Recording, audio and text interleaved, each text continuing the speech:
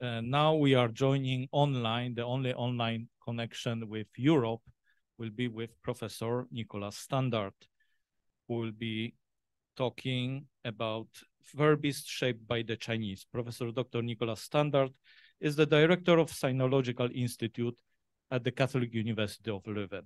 尊敬的大使先生，尊敬的澳门理学学士、耶鲁北京中心，还有北京中国学中心的同事，亲爱的学者们，大家好。首先，我对你们邀请我参与这次会议表示真正的谢意。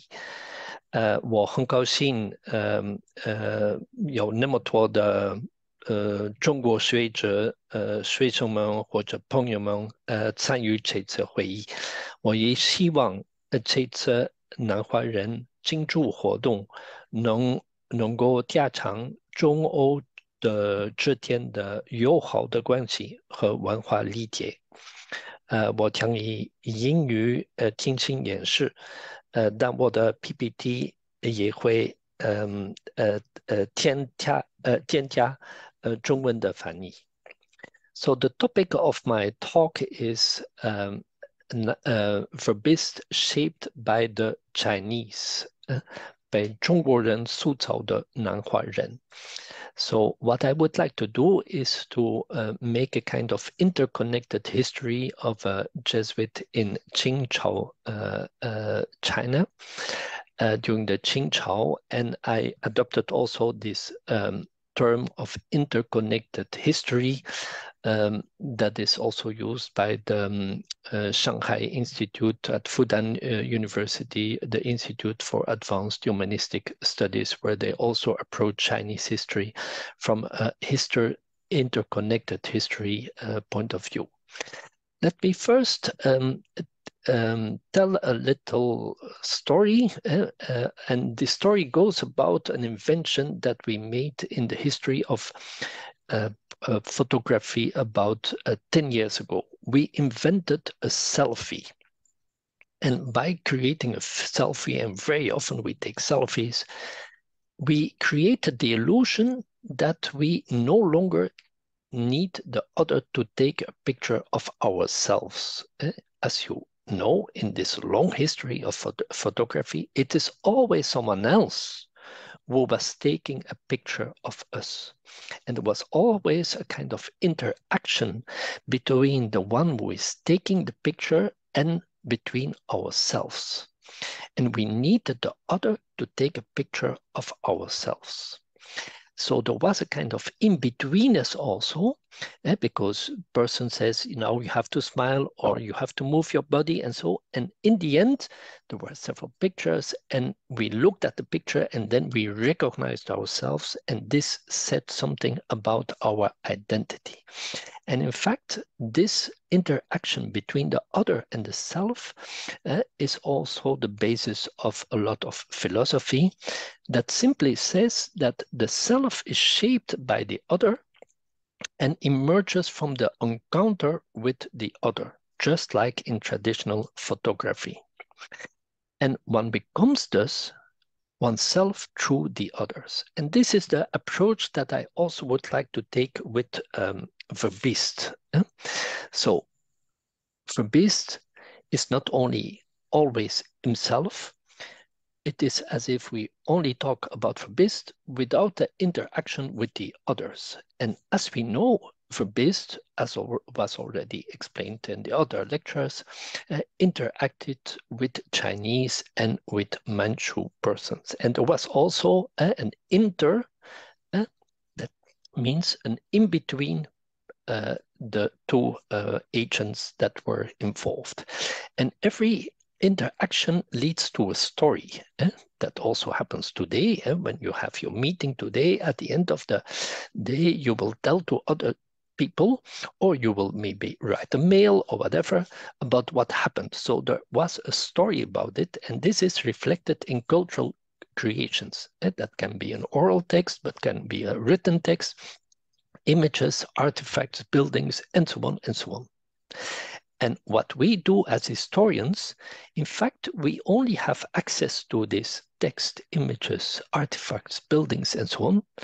And in one way or another, we try to find or to catch the original interaction between, in this case, Verbiest and the Chinese scholars or officials between he was working together.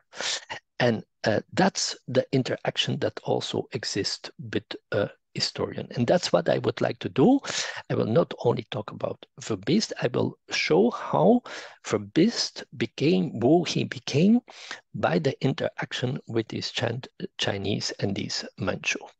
And so here, for instance, you have Verbiest and the world map, but he had also all kind of astronomical instruments. You have the little automobile, you have cannon, you have text, and you can say that all these creations are the product of this interaction. Now, I will only focus on some people of whom we have some documentation, because he interacted with quite a number of commoners, and but we have little documentation about that.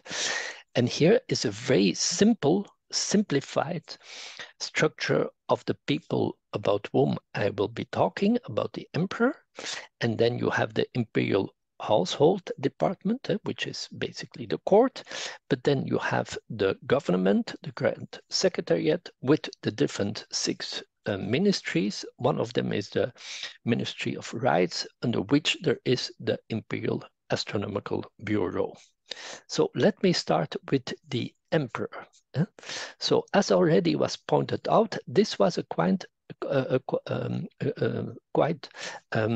exceptional or interesting relationship, because the emperor was quite young, and Verbiest became the teacher or tutor, one of the tutors of the emperor, and he was about 20 years older. And it is exceptional because in all the other cases later where there were Jesuits or missionaries involved with teaching or instructing or relationship with emperors, the emperor was always older than the missionary in case. So here we see already some of the adaptations, because Verbiest was made to learn Manchu. We should not forget that certainly also after Verbiest, most of the conversations between the emperor and the missionaries was in Manchu and not in Chinese. And he also translated some of these texts, and this concerned the mathematics and astronomy. This was happened in the early 1970s, when the emperor asked Verbiest for a continuous period of about 5 months to come to the court and introduce him in mathematics and in astronomy. And why is that also exceptional? Because the emperor had the classes in the classics, the Chinese classics, but we have no record of an emperor before the Kangxi emperor who was systematically introduced in, for instance, mathematics or astronomy and these kind of sciences. Moreover, the relationship lacked some formality, which was typical for the tutors of the Southern study, where the classics were taught. And in the Chinese sources, it's even said that that Verbiest did not have to perform the koto when he was teaching. The topics that were discussed also concerned ballistics, hydraulics, perspective, as was already pointed out in the Astronomia Europea. Now, what is important for me here is that these are all clear examples where the initiative did not come from Verbiest. Verbiest did not go to China to introduce mathematics to the emperor, it started from the interest and the attitude of the emperor himself. So it is the other who made Verbiest possible to introduce these sciences to the emperor. And it was not only the sciences, there were all kinds of other topics that were discussed. For instance, most probably, they also discussed the funeral rites. We know that Verbiest produced a book on the Catholic funeral rites, and this was produced in 1682. And the year before was the funeral of the two empresses you see on your right. You can see that they died much earlier, but they were only entombed in 1681. We do not know to what extent Verbiest and the emperor discussed these matters, but what we know is that the emperor read the text and annotated the text. And so everything that you see here in red are the annotations by the Kangxi emperor. So he makes some points and then he adds some comments. He read Yoli, yeah, I cannot see it on my own screen, but it basically says, yes, it makes sense, but it may offend some people. And so you have the personal expressions or comments by the Kangxi emperor on, for instance, the rituals for funeral, which were very important also for the Kangxi emperor later on. I have to see because it is not moving. Yep. Okay, so this was the relationship with the emperor. I briefly go to the imperial household department and the grand secretariat. So the household department is the inner court and the secretariat is the external court, you can say, with the officials. And we have some records in the text by the letters by Verbiest or in the sources by Chinese scholars of visits to Nanhuaren. So what you can see here that there is a wide variety of people who contacted him because Verbiest had a position in the civil service and that enabled him to operate as a member of the political elite. But here again, I make the step by saying it is the others who contacted him, and these are examples of how his position and his competence was recognized by the others. I will not enter into all the details, but this has been described. As you can see in many of my slides, I make the reference of scholars who have discussed these topics. I move immediately to the Imperial Astronomical Bureau, which fell under the Ministry of Rights. What is the situation there? The traditional structure was having a director, and then you had a vice director of left, who was usually Manchu, and a life director of right, who was usually a Chinese. And then you have three sections: the calendar section, astronomical section, and the water clock section. And I only give details here for the calendar section. There is a director then of the 5 offices. There are 5 offices, spring, summer, and so on. And then there are some erudites and also some students. There were probably more than 100, maybe 180 students or something like that. So what was the position of Verbiest? Actually, and the beginning, the origin is a bit confusing, but he was appointed and they made a special position for him. He did not really become director, just like Schall, but he became the administrator of the calendar. And so he was basically in charge of the calendar section. Now, what is interesting here is to look at what happens in the network that was present in the calendar section. Here you have an overview with all the positions. And again, based on research that has been done by Chinese scholars. And what is in red is Verbiest, and then you have in purple, you have Liu Yunde, and then in green, you have Sun Yoben.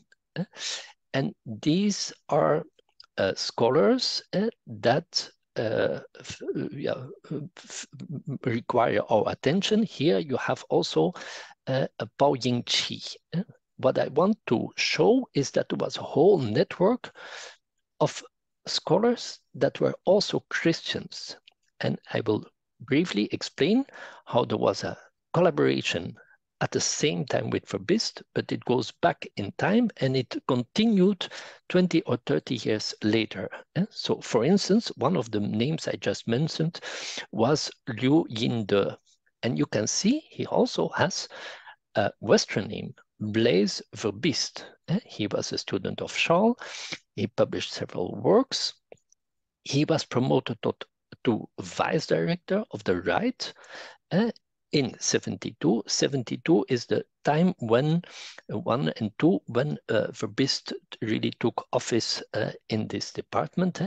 But later on, he was baptized and he entered into the Society of Jesus, and he was also ordained priest in 1688 by Luo Wenzhou, who was a Chinese bishop, and later became pastor in several places. I come back on him a bit later. Then you have the Sun family, which was a family also of Christians, and you have, for instance, also the Bao family.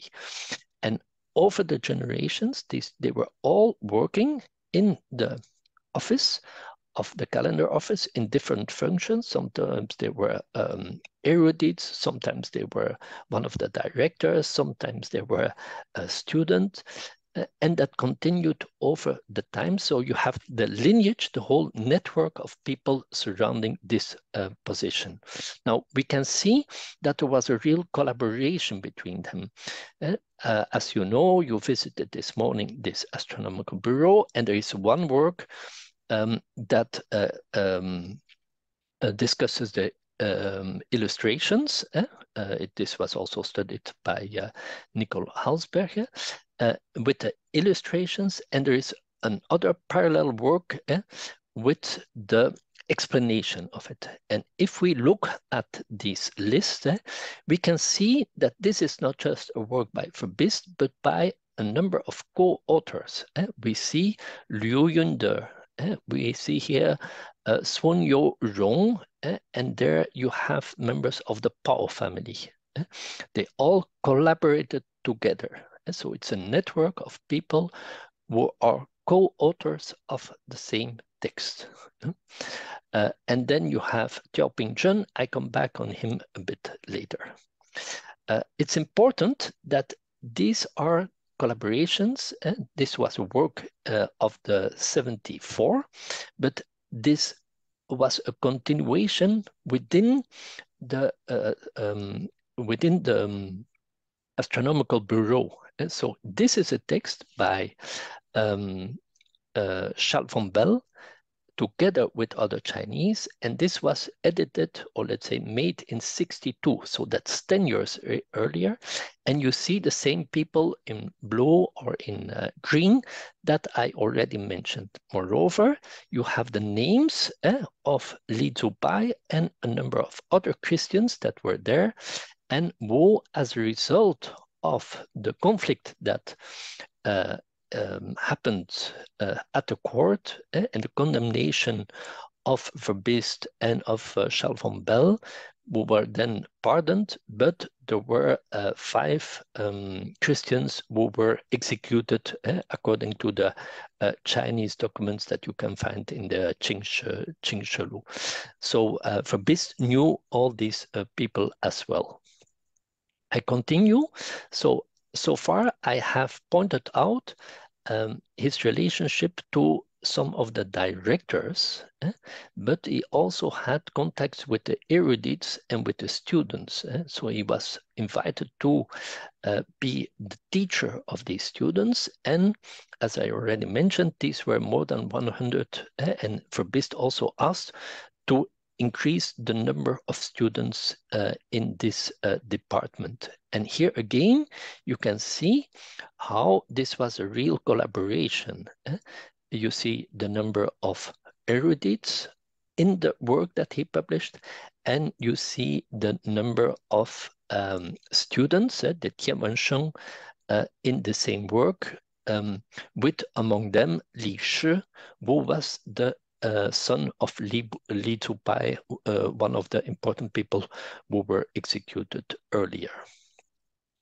So this is the sketch that I made now is during the time of Verbiest. So these are publications of the 70s, 1670s, and sometimes a bit later.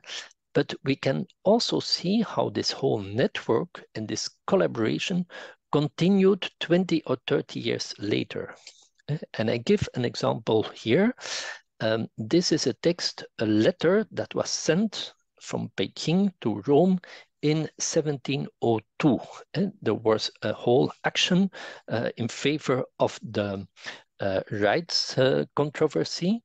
And a number of Chinese Christians sent letters to Rome to make an appeal to the Pope, which was really a very original action. And as you can see here, there is a certain Pao.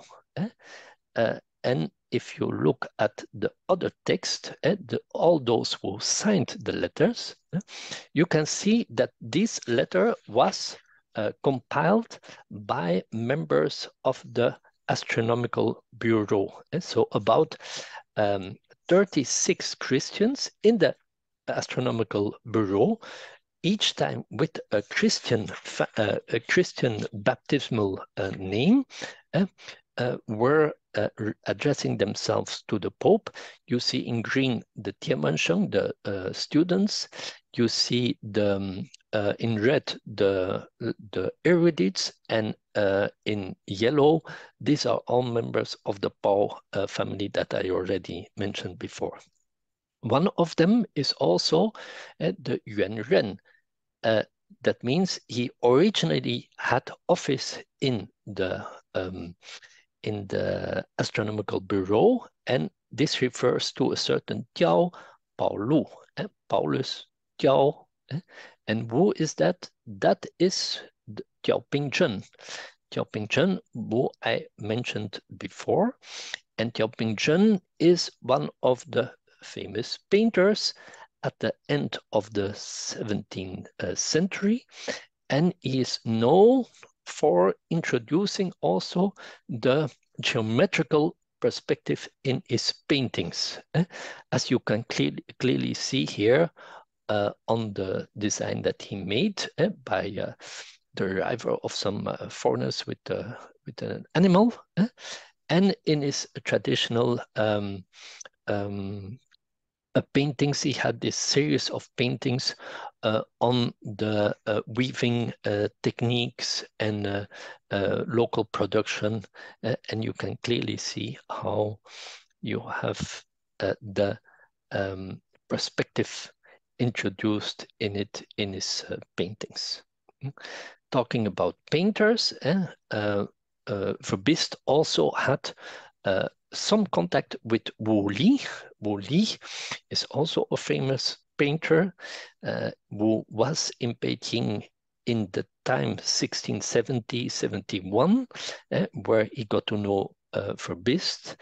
And then later on, just like the other person I mentioned, Blaise Verbiest, in 1682, he entered the Society of Jesus, and he was ordained together with Blaise Verbiest, and he is also a very important painter in the late Qing dynasty. I give still another example of how these relationships could continue, and that is another of these letters produced in 1702. And this is not from Beijing, but from Tiangning, that is the Nanjing region. And this letter is compiled by Liu Ba La Se, Blaise Liu, who is indeed Blaise Verbiest. So he brought together a number of scholars, and you can see here that these scholars carry the name of Xu and Xu, the two family names, and you can also see that they all have Christian baptismal names, and these are all members of the so-called families of Xu Guangqi and Candida Xu. So you can see how about 80 years after the death of Xu Guangqi and of Candida Xu, there were still Christian families in the Nanjing and the Xu, the north of Shanghai, that were Christians, and our Blaise Verbiest, who was before at the Astronomical Bureau and who became a local priest for these communities, took care of them around 1702. So this is my short overview of what I wanted to present to you.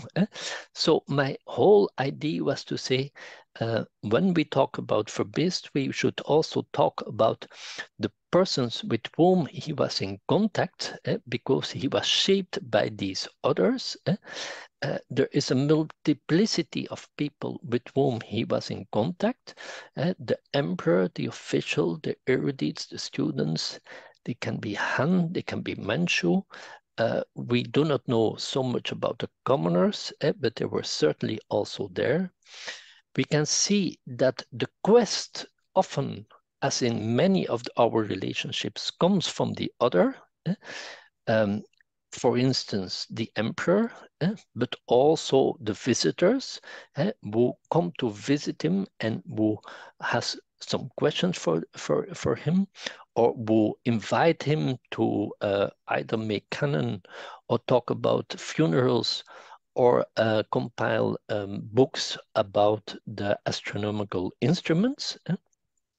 There is an interaction between them that makes that the interaction produces what is the story, and that is reflected in these objects, of which they are all co-authors. It's not often there is the name of Verbiest, like many of our works, we have our own name, but in fact it is the result of a multiplicity of people, and we have seen in the documents that all the names are mentioned.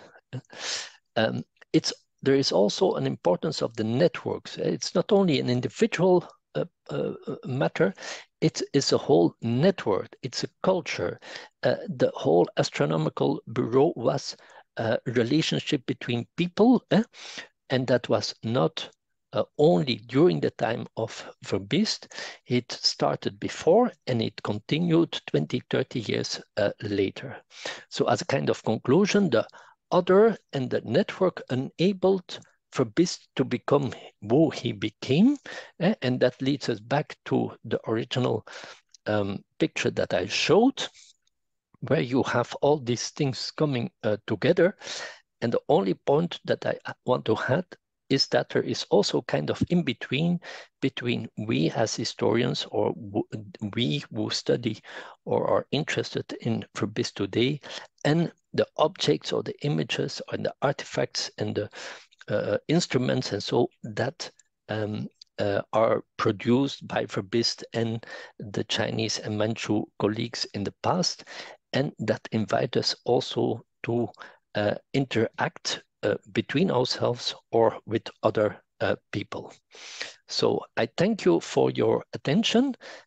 As you have seen, I mentioned only briefly some references, but as I hope it was clear enough that this is based on the scholarly work of many scholars of whom I mentioned the name, and the full references can be found in our database.